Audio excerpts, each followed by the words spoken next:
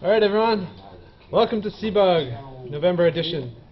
What are we talking about today? We're going to look at the Sverchok modeling tool. It's parametric modeling. I'll explain what that is when we get there.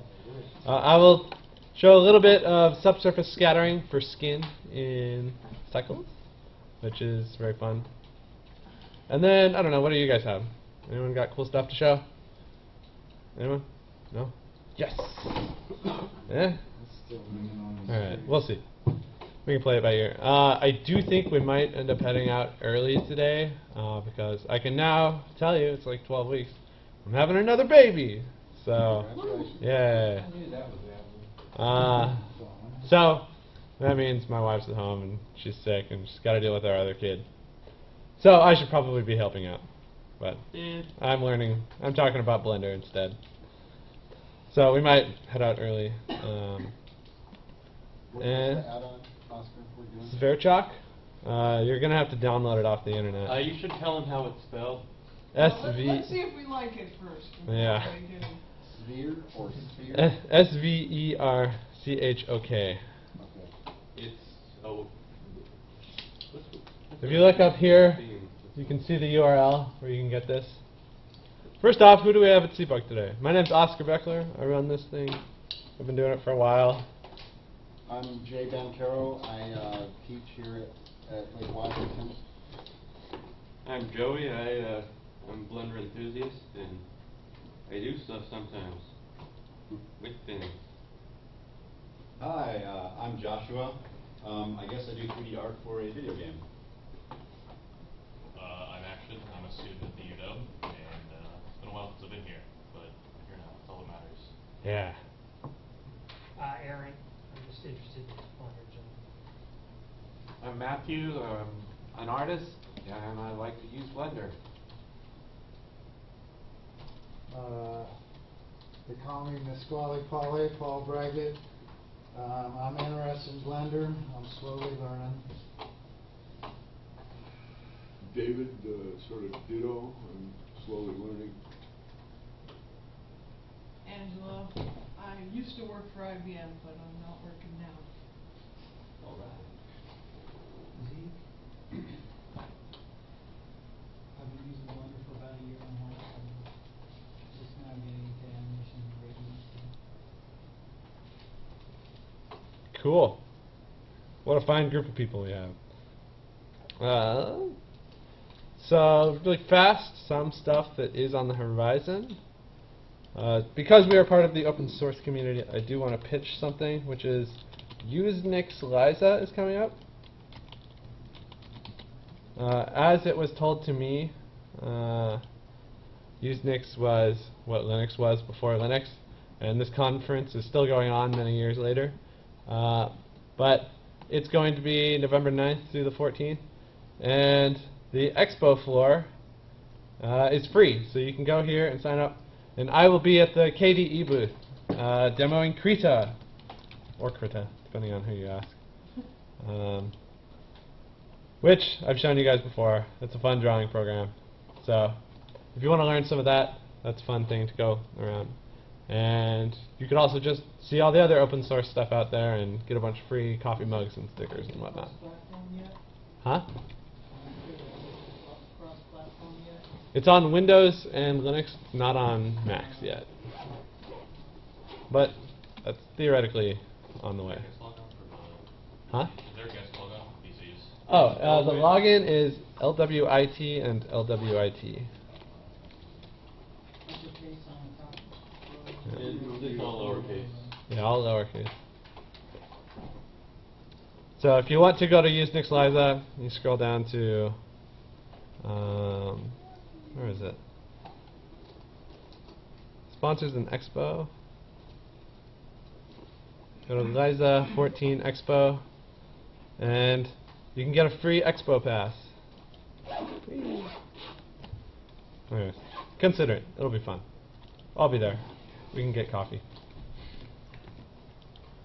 So let's get right into Sverchok, which is a parametric modeling tool. What does that even mean? Well, let's look at their demo.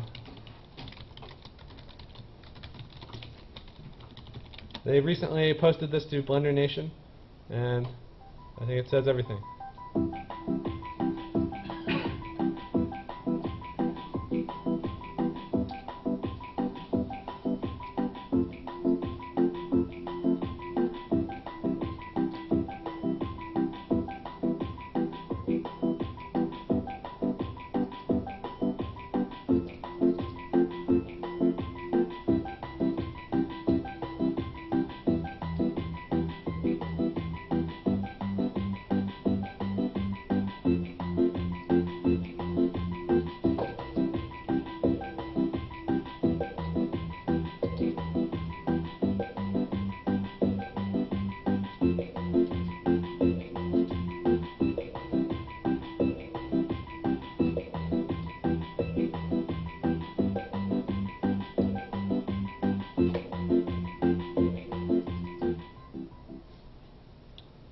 So Sverchok is very sort of an underground Blender add-on.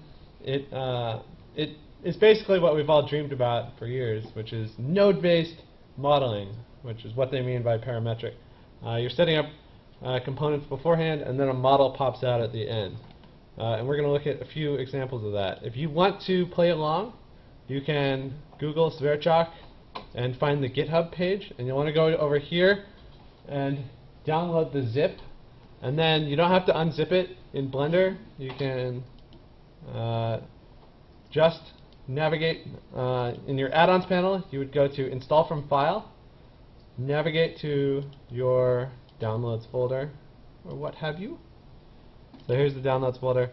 And you would just click on the sverchokmaster.zip, and it'll install from the zip. So you don't have to unzip. Install. And then you'll see that the add-on is added, and you can turn it on. It might take a while to load, so don't click it on and off, because then it'll like half load. And save user settings. Another thing that is worth looking at and following along as I show this is a certain blog, which is Blender Sushi. blendersushi.blogspot.com. And this is a user who has done a lot of experiments with Sverchok and gotten lots of cool things to pop out at the other end. And here's an example of what Sverchok kind of looks like when you're working on it. Whee! He has a ton of old blog posts talking about Sverchok, from the totally nonsensical to the very cool. He's also done a lot of OSL stuff. So if you want to go under the hood and do some really crunchy Blender stuff, this is a great blog to follow. Oh.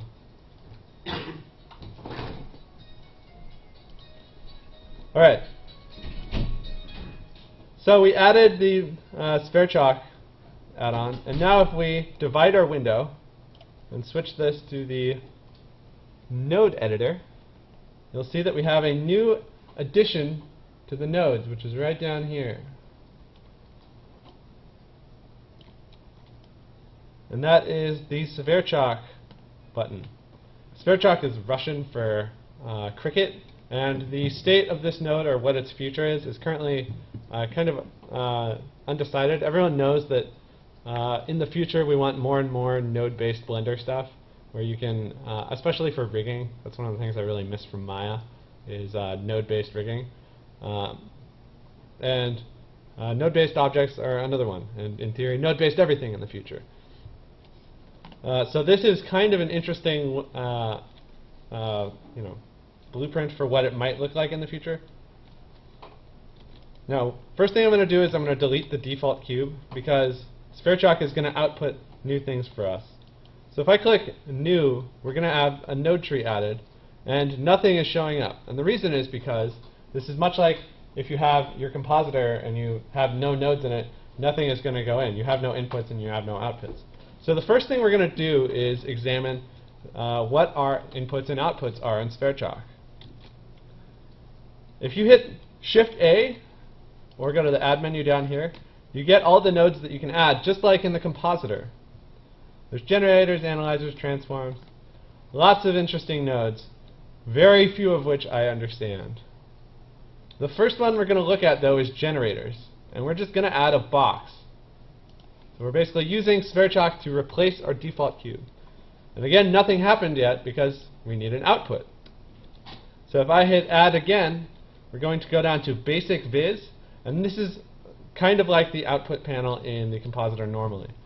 So under basic viz, I'm going to add a draw MK2 node. And this is going to, when we have things connected, fill it in.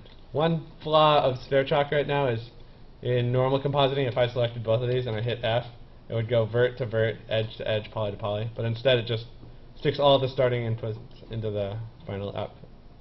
Oh wait.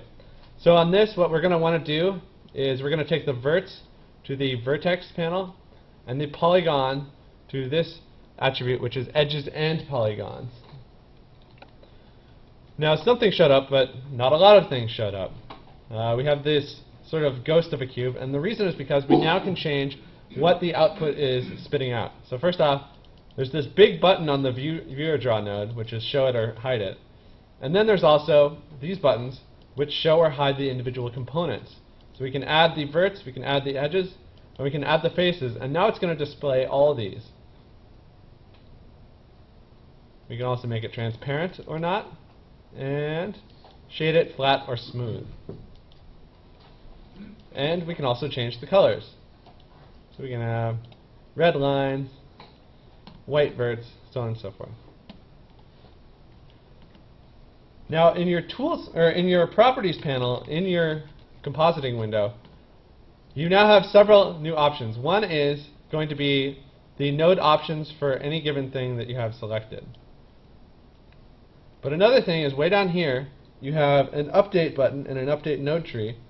So sometimes Sverchok takes a little time to process what's going on. So you might want to hit this one, which is update all, or update node tree, to just update one of them.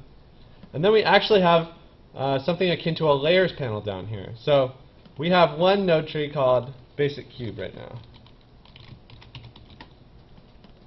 If we now add a new one and add a generator for a cylinder and an output for, just to show you a different one, a viewer B-mesh, this one is instead going to generate a B-mesh. So now we can see, using these layers, which one we want to work on. And also we can change which ones are visible, and we can bake it, which is going to take whatever object you created with Sverchok and turn it into a bunch of other things. So it'll be a physical mesh at that point. If you just walked in, we're talking about Sverchok. The things you need to know is, if you look it up, you can find the GitHub page and download the zip, and you can stick that in Blender as an add-on. And then to find cool things, you can look over here at blendersushi.blogspot.com, which has lots of good recipes that you can try and start duplicating. Anyways, so we have this basic cube and our basic cylinder. And you can see how we can change a lot of these attributes, and it'll procedurally create this cube. This is something that Blender has lacked for a long time, which is, so let's say we're on layer 2. If I added a cylinder in Blender, actually here. There it is. Where is it? Oh, it's over here. Where was your first? Yeah. If I add a cylinder, when I added this, you can change these attributes, and that's a good way to start off before you go into edit mode. But what's often been said to Blender users, if you then add another object, this cylinder that you created is no longer parametric.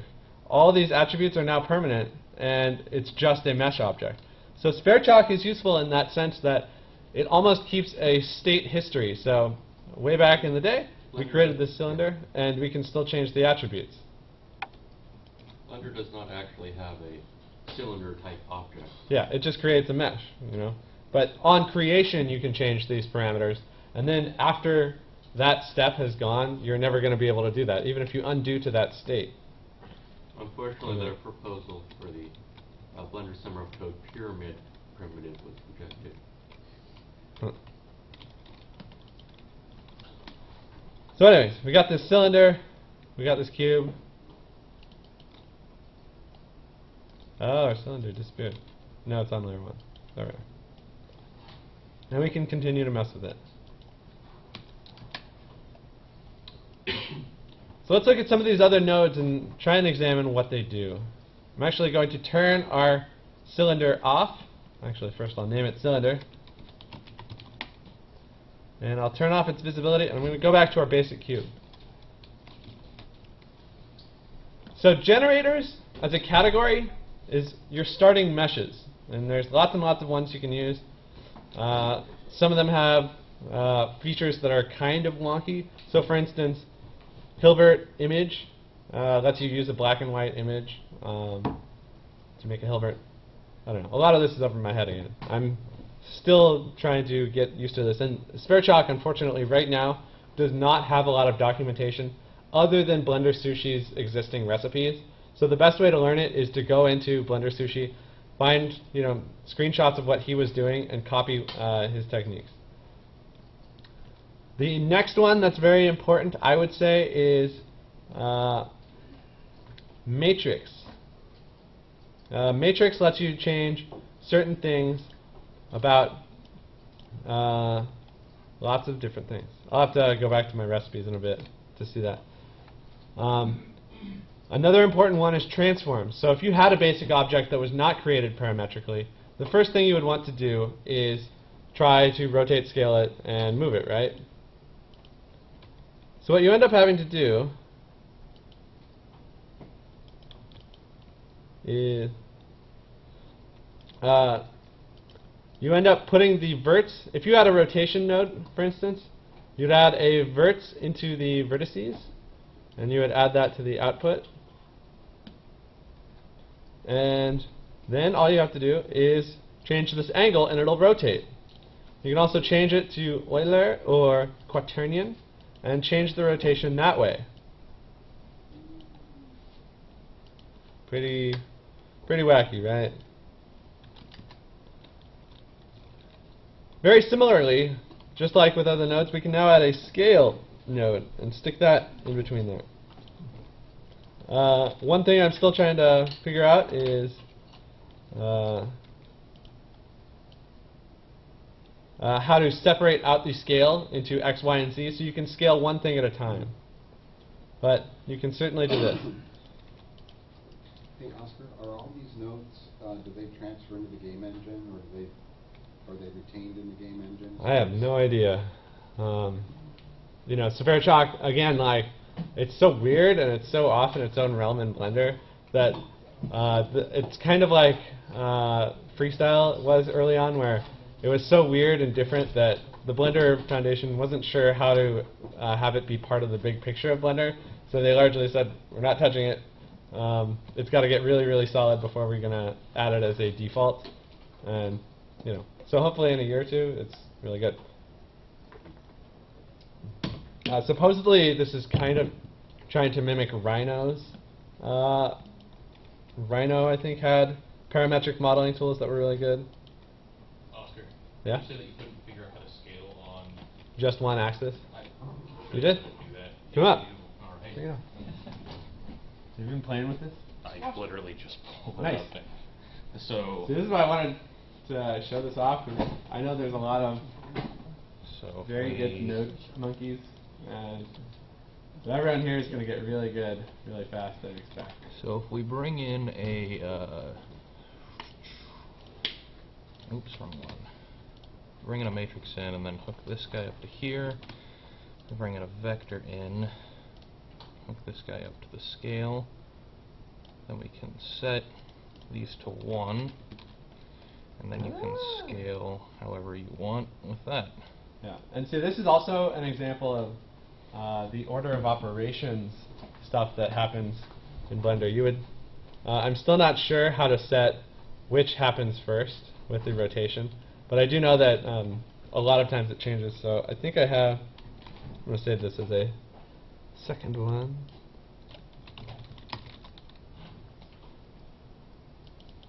So I have a demo file that has some of this set up.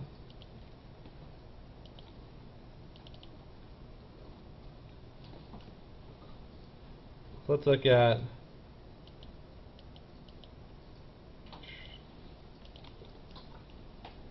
oh no. Another thing that's good to do, by the way, is first thing you can do is check for a new version. And whatever they're doing I love, because it just updates this one plugin. Oh,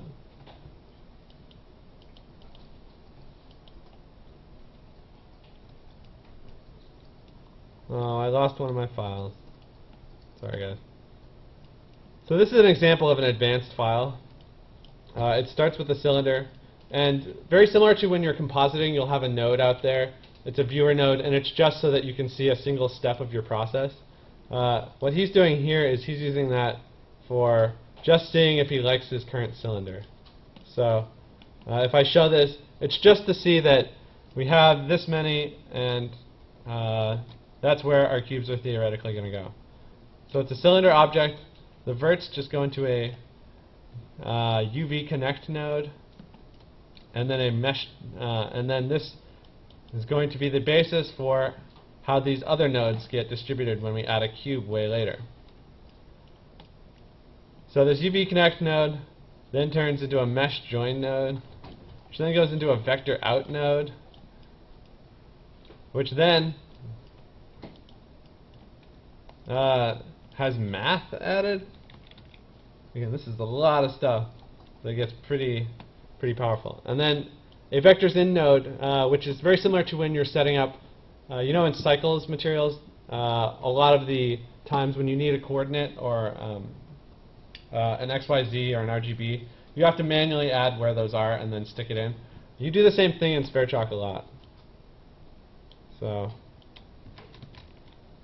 this says it goes up on the Z, or it rotates on the Z axis by 1 times this amount of angle, which is based off of way over here the cylinder's amount of vertices somehow.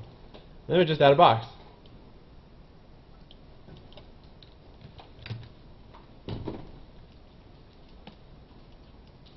So I think an earlier version of this that I played with had just the mesh join going into the matrix, and the matrix sort of uses this to oh, no, that wasn't that one.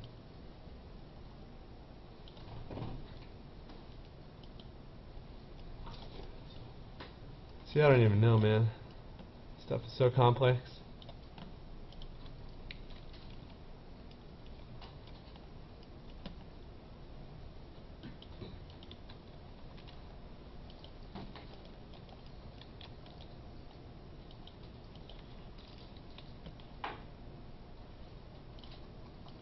Uh-oh, I hit the Windows Store button.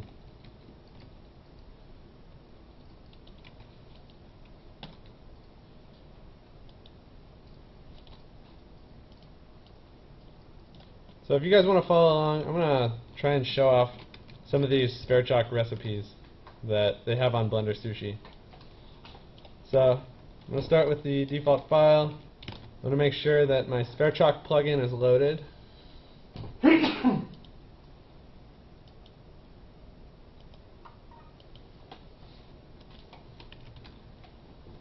Sverchok is loaded. I'm going to delete the default cube, go to Sverchok, and hit New.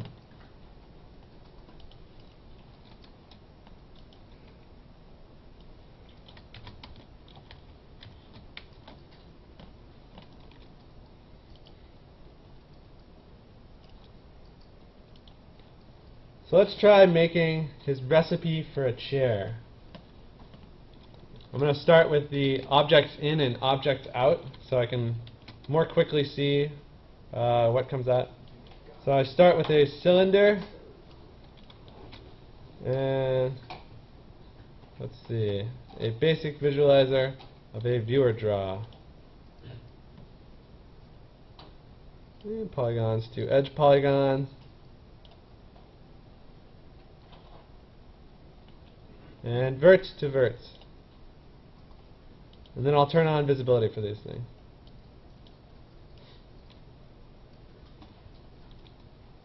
We only want 4 verts on this because we're making a table.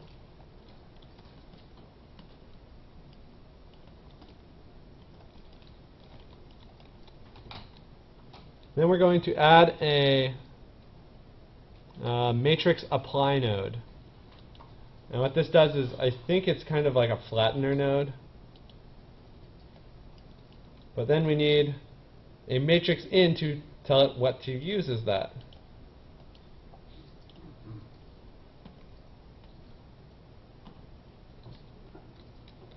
And we're basically, this is sort of the complex way that you have to do translation. So rotation, and we saw, is just a really simple node where you add a node and you can say Euler 90 degree. Translation is a little harder. So we have to have a vectors in that then goes into a matrix in for the location. And now this will let us do translation.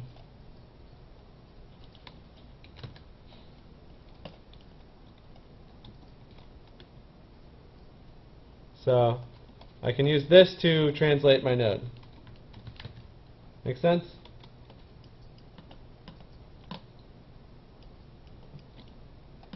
I'm gonna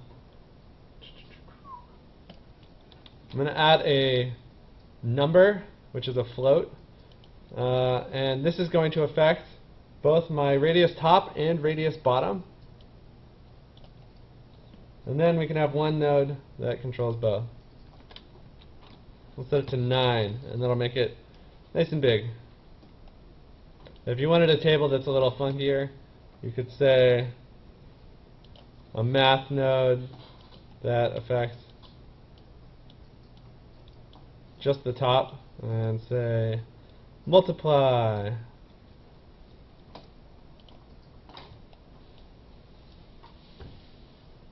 So now we can have a little bit of an offset to our table, but for the most part, they're going to stay connected. Alright, so that's our table top, right? So far it makes sense? The cylinder with some weird stuff that we change around. Next up, we're going to add a separate bake node that's going to be the chair legs. So I duplicated the viewer draw node, and then we need another cylinder. Let's duplicate this cylinder with verts going to verts, polygons to edge polys. And this one I'm going to set at, he ends up using a bunch of different floats to set these outside of this. So we're going to have a float at 0.7, float at 2, and a float at 8. I actually set this to 4 because this one is going to affect the number of verts in our cylinder. So you can kind of see it here. Here, I'll turn off the other one so we can just look at the chair leg. So I want this to be a square chair leg, but if you wanted to have more verts or less verts, you would just increase this node now. This is going to be the radius bottom. This one's going to be the radius top. And lastly, we're going to add a node for the height, which will go into height. And this one is going to be pretty high up.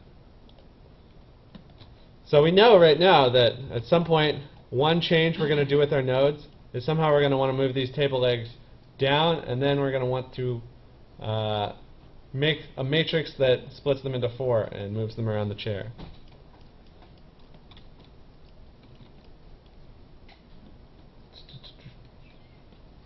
So next up, we need to create the object that is going to give us those points of the 4 chair legs. And that is going to be using a circle. So what we end up doing is a circle with 4 chair legs.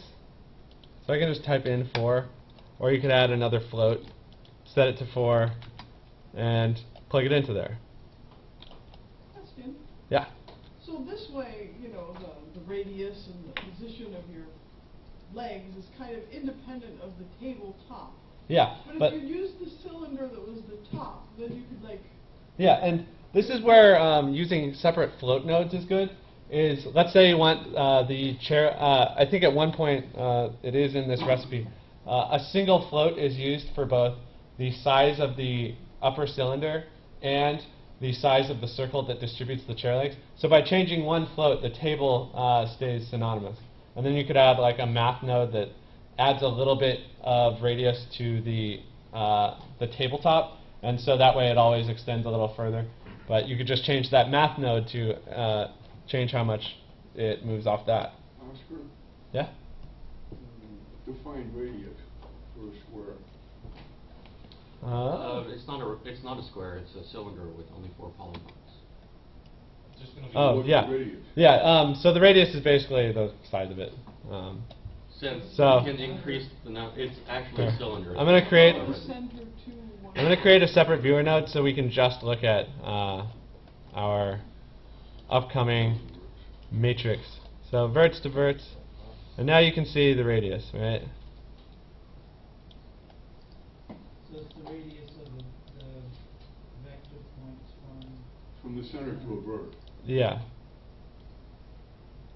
So if we set this to 4, you can see that it is 4 blender units. So that's our radius Okay. with a circle, a quote-unquote circle that, because it only has 4 edges, it ends up being a square. So this is an example of how this mimics the compositing workflow where we're using a viewer. This is not going to be one of the objects that we use in the final version, but we have this as a viewer node to see our progress as we go. Alright, so next up, we are going to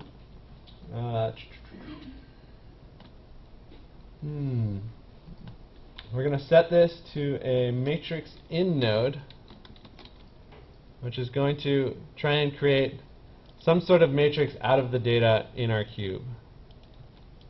Or not our cube, our circle. Alright. So we have we're also going to add a vector move. So I think first off we're moving this up or down. And this is how we move those chair legs down. So we're going to add a vector move here.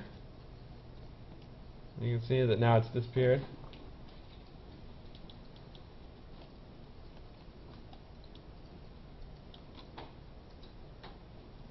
This is going to go into our matrix in location. And we're also going to add a vectors in for the rotation. Okay, because all of these are connected to the original cylinder, or part of the original cylinder's node setup, is it calculating locally from the center of the cylinder's origin point, or is it? I think so, and it's one of those things where the order of operations of how these nodes function is still kind of wonky to me. So, for instance, you would think that it goes left to right, but what happens is if you're using the vector in node to, or if you're using a vector move node followed by a matrix in node to change how these are located. Oops, did something bad. Eventually what happens is instead of going left to right, it actually does the rotation node and then transforms it on the local space. So, instead you rotate 45 degrees and then your translation does not happen in Z up down, it happens in Z local. Yeah.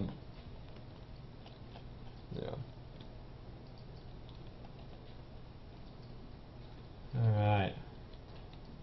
Now we're getting into the territory of stuff I do not fully understand, but I'm just following the recipe. We're learning in real time here. We're going to add a matrix to form, which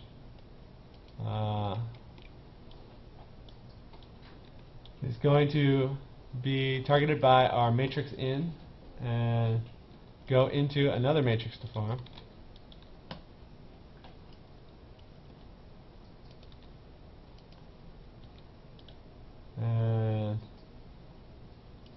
circle goes into a vector move, and then a vector in, which affects the rotation here. Oh, and we're also going to use our verts from our original circle to adjust the angle here. We're just taking this on faith right now. I'm going to duplicate this float node to get a bunch of floats over here. And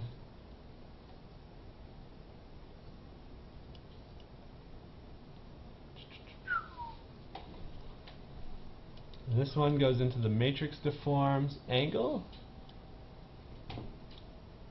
And call it 180.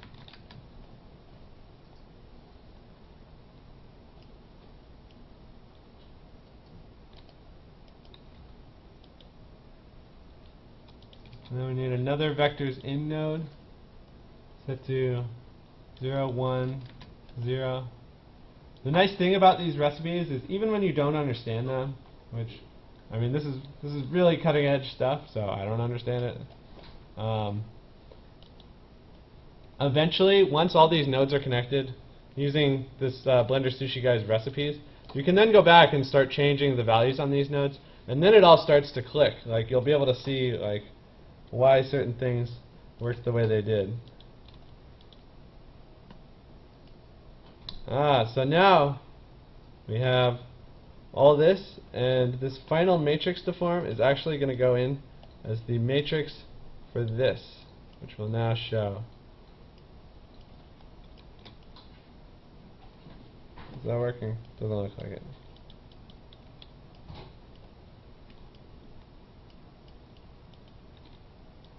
Cylinder, matrix deform,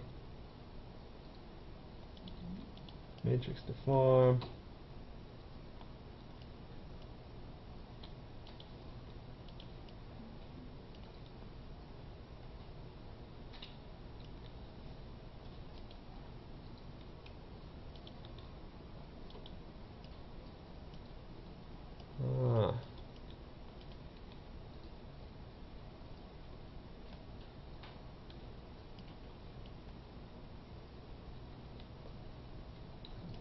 So somewhere around here,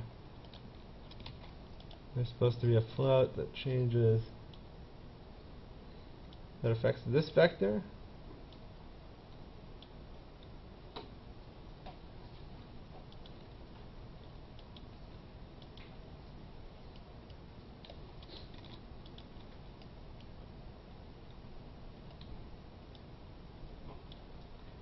There we are. Look at that. Hooray! Take that, demo effect. So now if we turn our table on, we can start seeing the problems that we need to fix. And I don't know. Try screwing with it. So this node, which is affecting the table size, we might want this to also plug into the size of our circle that's determining our radius for the chair legs. And now I'm sort of ripping, I'm not on the full thing.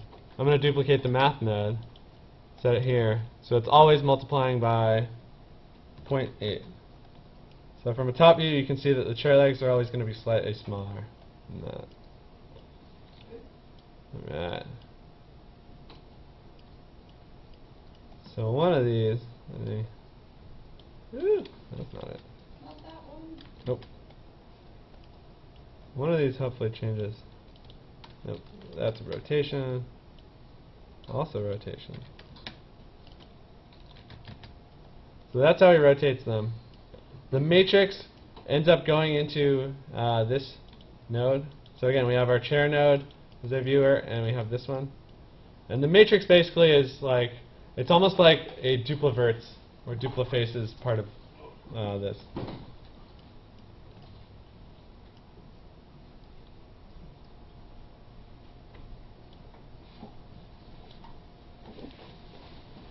Nope.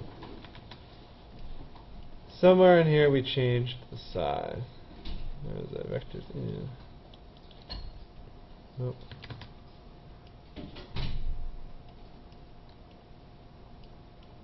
It was this vectors move attribute. There we go. So the vector move attribute is where we placed our chair originally. Now I can go like that, and now I can manually place where it is.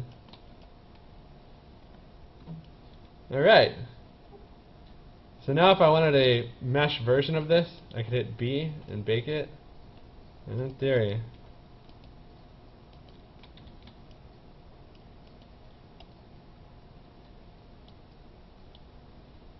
I create an object that has this stuff. I don't know.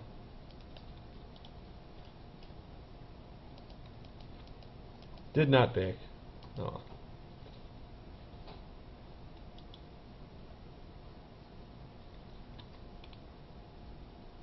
Cool, man. See, a lot of this stuff is, you know, pretty beyond me, but you can already see some of the power of this. For instance, using one float to control multiple attributes. You could do that also to change, like, if you wanted the table and the chair legs to always have mimicking amounts of how wider they are on top, you could do that. Question. Yeah. Can you name those nodes? Can you give the one called width of just call I those think nodes? so. Oh yeah, press, go into the end panel. Yeah. And here, this node is called circle. label. You want to go into label underneath it.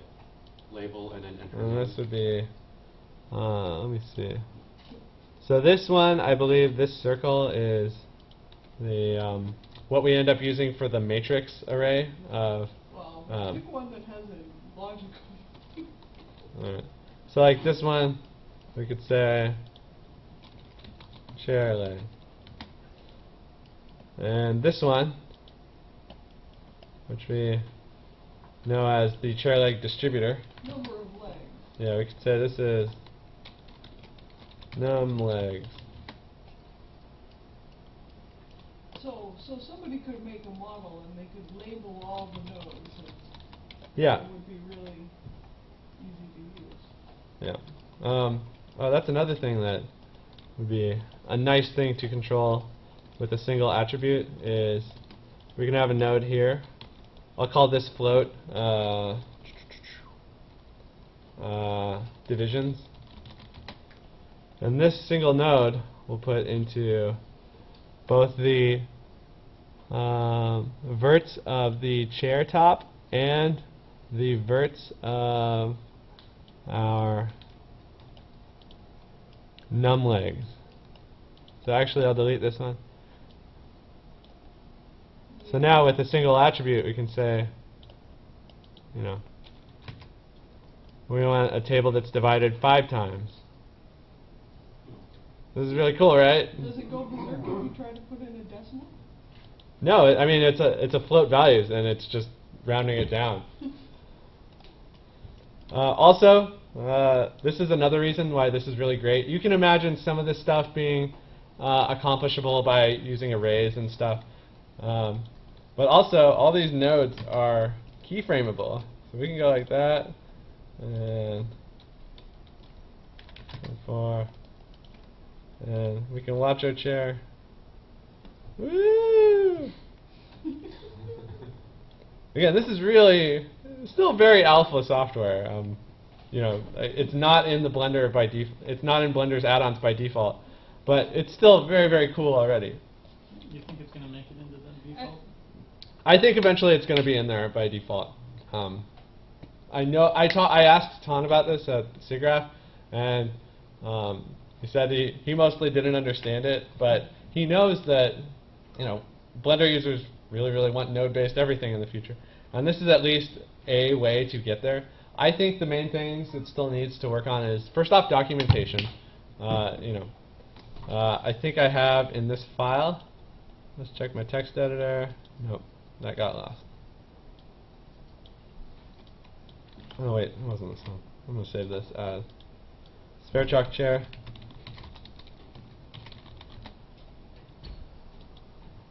So as a list of documentation regarding just what all these nodes do, this little panel where I've started writing stuff out is, as far as I can tell, the best documentation out there, which is very pathetic.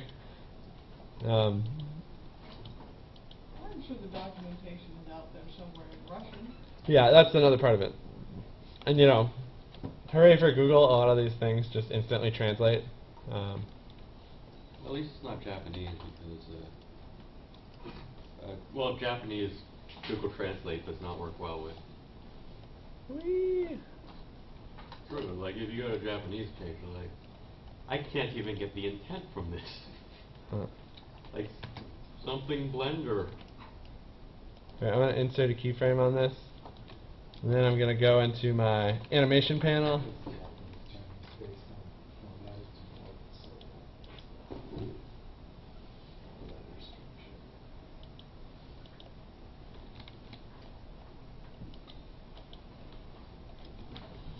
Maybe I have Sure, to. words are pretty easy to translate from Japanese.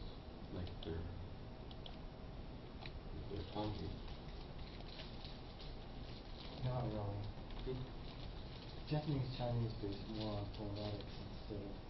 Well, in Japanese, kanji is hieroglyphics, so you can just translate the Oh, the higher. Okay. like. I don't know where to find this. You know, like there's a symbol for tree, Yeah. and that means tree. 2 of them means forest, grove, and 3 of them means forest. Okay. Joey, how come I can't see keyframes on my nodes? Maybe it's in the driver.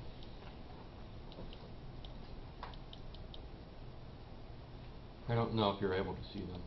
I think you can do it on compositing stuff.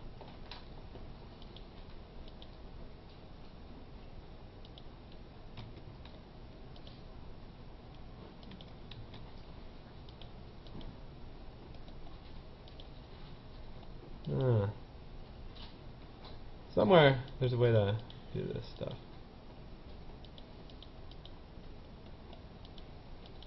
Okay. So you can't necessarily instantly see these, but what we could do, sorry, I'm just riffing now. I'm gonna instead add a driver to this. If I can I add driver? Add driver. And under, in our animation panel, now we'll go to driver. Oh, I can't see the driver.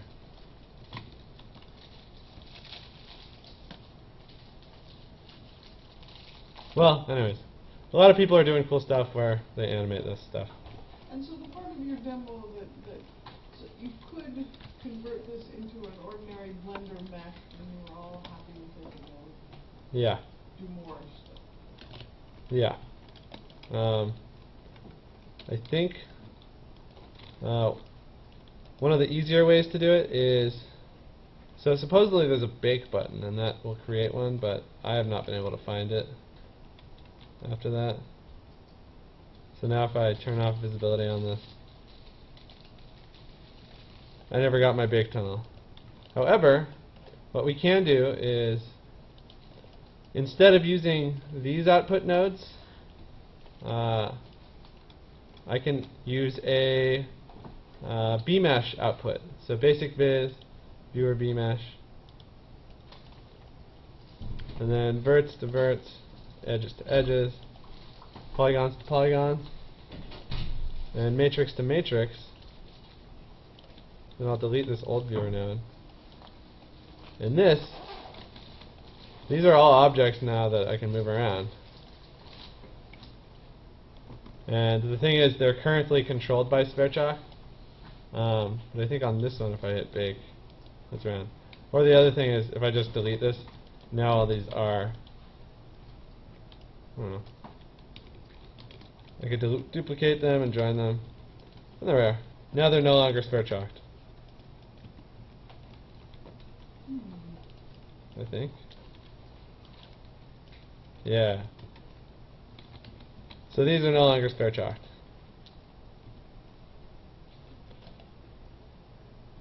One last thing I do want to show you, because you probably have existing files that you prefer. Let's go back to my Sverchok chair. It's cool. Let's deactivate this visibility and create a new mesh object. a monkey, if you will.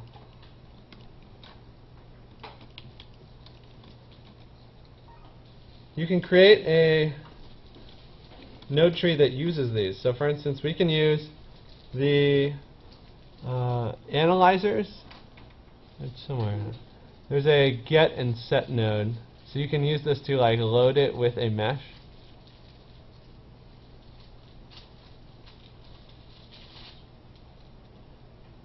Yeah, basic data objects in. And what we can do is add this to a basic viz of a viewer draw. I'm going to move this monkey to layer 2. And then I'm going to hit get while having this monkey selected. So now with that monkey selected, we can use that as a Sverchok input. So now our basic mesh data that's out there somewhere in our blend file is also affecting Sverchok over here. I'm going to try and show the basic, easiest matrix and probably mess up doing it. I'm going to use matrix in. I'm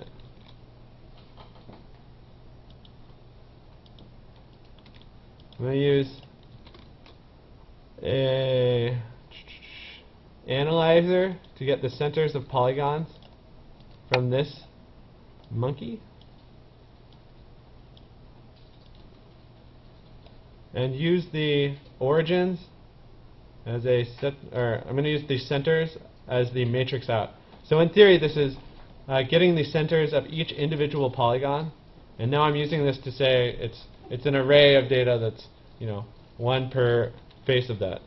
So now, if I add a generator for a box and then a viewer node, the box is going to be the thing that we're looking at. So edges and polygons. I'm going to make it really small. And then we can use this matrix out as, or maybe it's just the centers. And there we go. We have cubes for every face. Pretty cool stuff, right? Cool. All right, we're almost at the hour mark. Does anyone else have Sverchok questions that I'm not going to be able to answer? I sincerely hope that you guys play with this more. I'm going to play with it more. There's a lot of cool stuff being done with it, and one of the things that we saw in the video.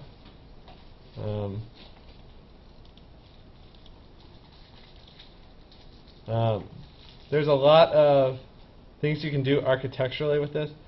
So at some point, here they are using a CNC machine to use to lay that individual chunks of a table, and then you get this really beautiful furniture design, and you just know it's going to fit together via Sverchok. I could see this saving me a lot of grief when I want to make a flower that has 5-fold symmetry. Yeah. It's like anything that's more complex in Blender. It's gonna at first cause you lots and lots and lots of grief, but eventually when you understand it, it's gonna be awesome. How do you install it again? To go over the install one last time. First off, you're gonna go and search Sverchok Blender, and the first thing that comes up is this guy's. Well, the second thing is this guy's GitHub. You go there, and you're going to download the zip file. Blender can install add-ons from a zip file. So next you go to Blender, and under add-ons, you're going to install from file, navigate to where that file is. So here I'm in my downloads folder, and there you can see the various Sverchok builds. And then you install from file, and I think this is one. it's in there somewhere. And there's Sverchok. And you turn it on. Which file do do you download though with multimedia? Just download the zip, and then the zip is what you load in. You don't have to unzip it and find and like stick it in a directory. It's a lot. It's a very good system. I don't know when they started doing that, but I like it. Installing from zip is the way to go. And again, one thing you should do is, because Sverchok is updating so frequently, first thing you do when you update is check for new versions, and you'll get a very up-to-date build. Thank you. Oh yeah, before I want to just take you through some of this guy's other recipes. So like you can just look at his website and see lots of the coolest things he's doing. And you can also input a lot of codey, crunchy stuff if you want.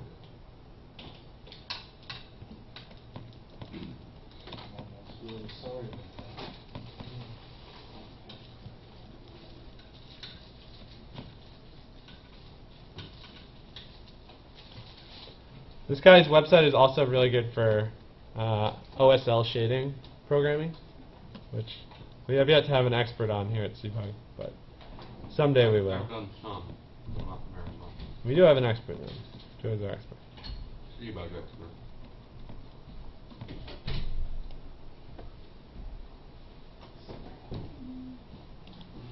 Does expert here mean done it once? Yes. Okay. Yes, it does. I don't know how good this is gonna be. Awesome. It's so cool to get awesome.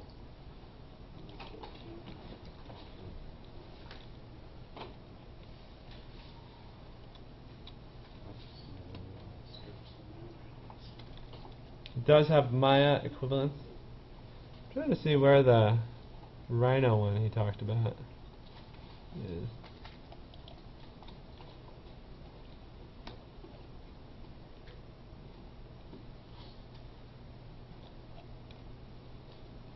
Cool stuff. Oh, let's do this procedural city, man. The Sverchok procedural city is really cool. So a lot of playtime. I need to have these predefined and then bring them into Seabug and just look cool when I show you. I didn't So- say you made them. Yeah. So like he creates a mesh that just has some crappy grease pencil strokes on it, turns that into a Sverchok division, which then starts making cities, which then greebles out more and more.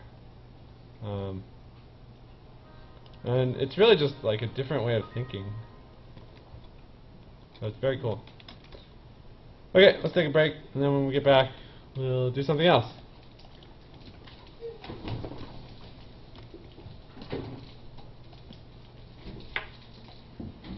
And now I'm going to pause the recording.